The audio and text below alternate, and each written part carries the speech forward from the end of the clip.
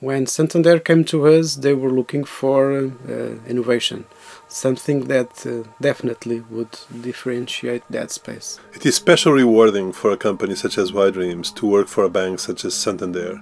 We both value ideas and turning them into reality. El centro de visitas lo podemos definir como la verdadera puerta de entrada al banco. Nuestra principal intención a la hora de construir el faro era, por un lado, dotarnos de un centro de visitas del que carecía la ciudad y al mismo tiempo permitir a los visitantes y usuarios que en 30 segundos cruzan por lo que son las instalaciones un primer contacto y un primer contacto profundo con lo que es la cultura del Banco Santander.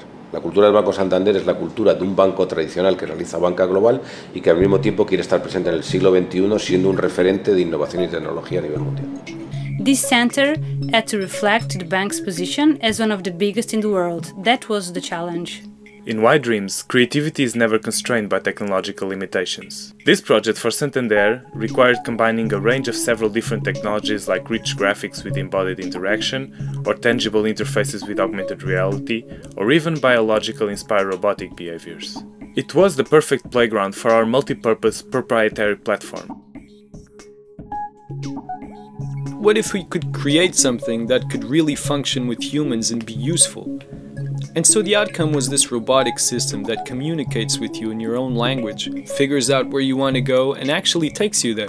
SIGA stands for Santander Interactive Guest Assistance. When the visitors arrive, they find this touchscreen console where they can choose a language and their destination. It can be a meeting room nearby, the auditorium, or the exit to the bus station. It's Santander's very own family of robotic butlers that welcome me, help me to explore that building and amuse me. When they're not guiding people to where they need to go, the robots roam around playing music and discuss with each other in their own synthetic language. And when they run low on power, they automatically head over to the charging dock, making the whole system self-sustainable.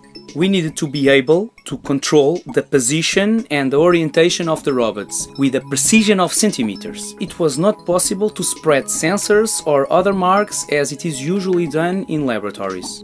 SIGA is a multi-agent ecosystem, where each robot is an autonomous agent reasoning in their own world model. This approach is biologically inspired in colonies of simple animals like ants, where the complex behavior of the colony emerges from the interactions between each individual. The whole system was prototyped using a virtual simulation, powered by a real-time physics engine. Later, the robot's hardware and the user console were plugged into this simulation system. So, in the end, what we have are real, artificially intelligent bots playing an online 3D physics game. This very useful development approach, along with some magic, allowed the whole system to migrate seamlessly from the virtual prototype to the real-life robotic world. This is probably the first application that uses swarm robotics in a commercial context. We normally see robots in factories or in research labs, but in this case we've developed a set of robots that function in a crowded space, 24/7, 365 days a year. The main feature we wanted this wall to have, and because it's a very wide space, was the ability to function on different stages, depending on the user's distance to the wall itself. Well, the purpose isn't to drill Santander's history into the minds of visitors. It is instead to offer them an interactive experience that is fun, memorable and informative, so they can walk away with a better grasp of what Santander is all about. The application is aware of what's around and can react and adapt itself to the different conditions. So we have a first stage that communicates on an immediate level and expresses the client's global image. When a visitor gets closer, they enter a second stage where they are invited to approach the wall. And then the final stage for actual content exploration through touch. The interactive wall is a good example of that all-inclusive power of our software framework. That was the key to deliver a multimodal interactive application. In this case, cameras tracking the user's position through computer vision, together with touchscreen input. All this serving rich graphics that combine 3D along with 2D and video contents. The goal here was to take a really big model of Santander's financial city and build an augmented reality setup around it.